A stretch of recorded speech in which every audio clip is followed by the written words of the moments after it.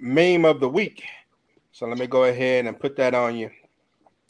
Young lady in Boca Chica, Mississippi, very small town in Mississippi.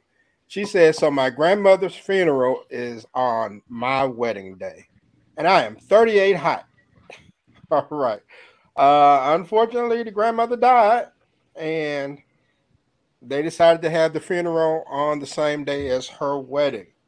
So, really quick, does the bride have a right to be upset? And Bailey, I'll start with you. Man, let me tell you something, man. And I don't mean no harm to none of your viewers out there, anybody that's listening.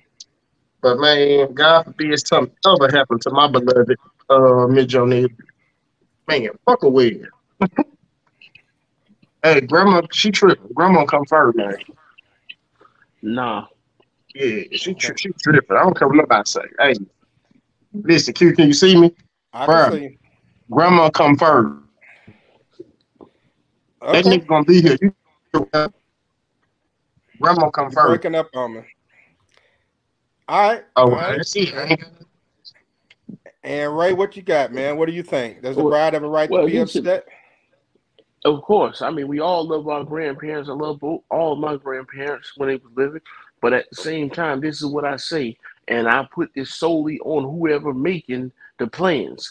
If this girl already got her wedding planned out, you can't move it a day after or a day before or something like that.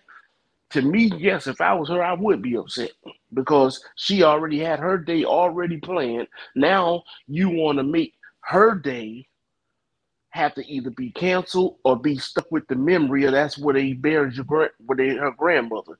Whoever planned it on the same day should be ashamed of themselves. All right. man. Eminem? Your family finna have to pick sides. Ain't nobody Right. choosing grandma over nobody. Like I say, I, I, I totally agree with my cousin on that one because number one, the wedding was already set, and you can make arrangements for a funeral. I mean, like for somebody to sit up here and get invitations and all this stuff, and then basically deliberately say, "Okay, we're gonna put the funeral drawing down." What was the situation? Was it one of them things like was this an outside kid and she really didn't have a lot to say and people didn't really consider her thoughts or what? Or was this like? I mean, I ain't gonna say it made the feeling no different, but I'm saying I have like, no idea. cause this man, that's hard to imagine somebody gonna know a wedding and then, cause one thing about a funeral, you have an option. You always have an option. And this ain't like the 1800s where it's like, man, if you don't hear them getting them in the ground, you're gonna have buzzers everywhere. I mean, it ain't like that. So you know, so you definitely got a option to pick. You know, so that's crazy, man. That's crazy.